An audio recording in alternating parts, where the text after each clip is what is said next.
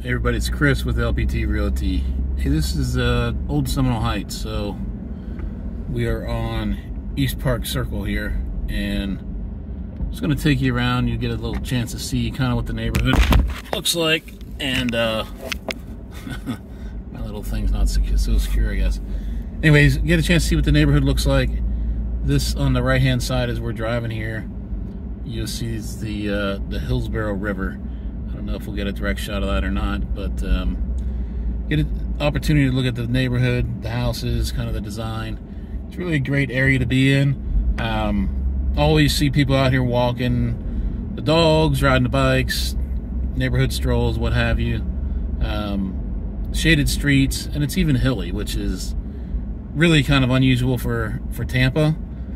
But as you can see, the houses are, there's all kinds of different houses here. Bungalows is a big one. You got some 2 stories, some modern homes, some Spanish kind of looking homes as well.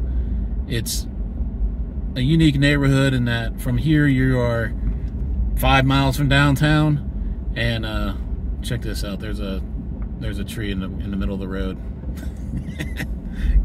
kind of cool, right? Anyways, you're 5 miles from downtown, so all your activities you want to do down there, lightning games, armature works, what have you, is all right there. Up here in this neighborhood, of course, you've got Rooster and Till, Sea House, Front Porch, the Rolling Mullet, Seven Sun, Mermaid. There's Southern Brewing. There's Ella's. There's Trips Diner, 3 Coins, like all kinds of stuff. Here we are, if you can see it on the camera here.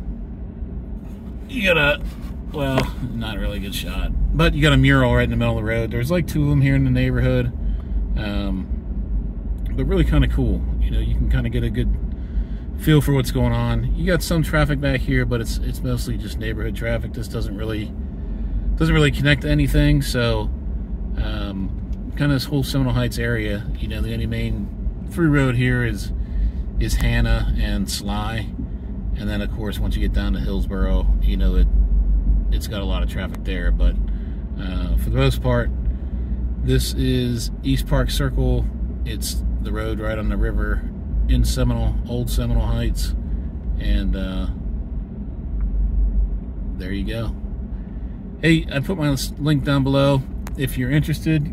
If you want to know more about the neighborhood, looking to buy or sell a home in here or anywhere around the Tampa area, my link's below. Shoot me an email, and or give me a call, text, whatever, and we'll get you hooked up.